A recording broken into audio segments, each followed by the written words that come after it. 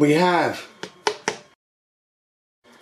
4K 265 codec with Wi-Fi. This is supposed to be quite fast Wi-Fi, and over-the-air updates for what? This. Look. Yeah, we've got quite a popular little Android box, Android TV box here. One with an antenna, which means good range.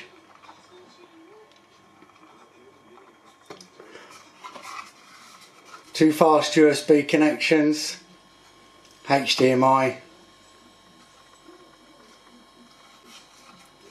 On the side another USB, that is USB 3 there. Two USB 2s, one USB 3. And then a clock at the front. We'll have a look at that. What you get in the box? Get a little manual here. Then we get the power supply. Little power adapter.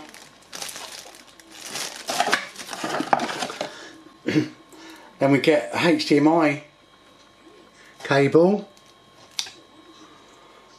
I mean, how good is that? Throwing in a HDMI cable. So many devices that cost a lot more than this do not even bother with a HDMI. Now it's quite thin, but I'm sure that'll do the job. And yes, look, even a remote control. All good. Let's go and set it up. A TX6 on a computer monitor on the box.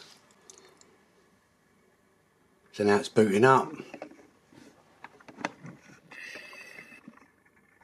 Boot TX6. So I've got the Android box plugged into the monitor. That's a standard computer monitor with an IPS display, etc. So there's no need to use or have to use a television.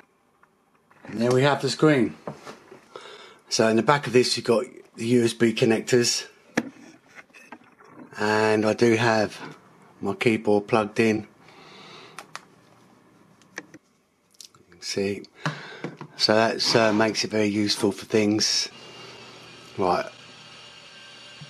Play Store. So basically I'm thinking about installing some games, and I think Facebook as well. So you can play games on Facebook. You don't need to download the games, they're on Facebook.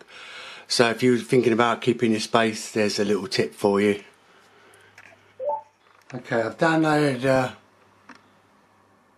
4K video file here, 2160, and it's HEVC 265, HEVC 265. And this is it. It looks, it's playing fine. This is the high quality version of the 4K. It's playing it pretty well to me. A quad resolution and even 4K. This is now YouTube displaying in 4K.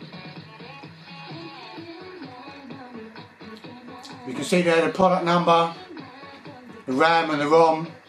We're now using CPU Z, which is now giving us some information at the top. Cortex Allwinner H6 1.49.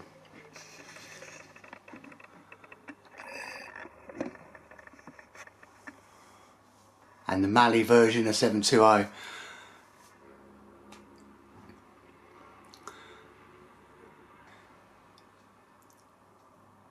System Android version 9. Different information here. So I've actually got the 613. So this is bang up to date.